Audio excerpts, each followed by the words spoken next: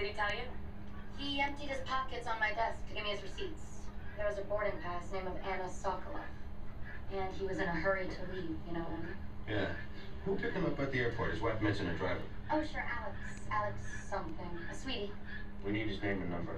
What about his business? Any problems? We heard doing business in Moscow can be pretty rough going. Mr. Rostov told me a joke once. An American businessman wanted to know the Russian word for rival. Same word as dead. Funny guys, those Russians. Ой, сюда часто приходите. Beg your pardon? You don't speak Russian. He does business there, but he doesn't hire an assistant who can speak the language. Maybe not. But I see what I see. Which is what? Alex, the driver, he started carrying a gun 2 weeks ago, clipped to his belt.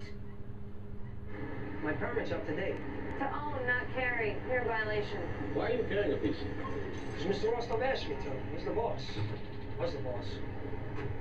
Look, is there any chance of me getting sick? If you're not face down by now, you should be okay. When am I getting my car back? As soon as we check it for traces of the poison.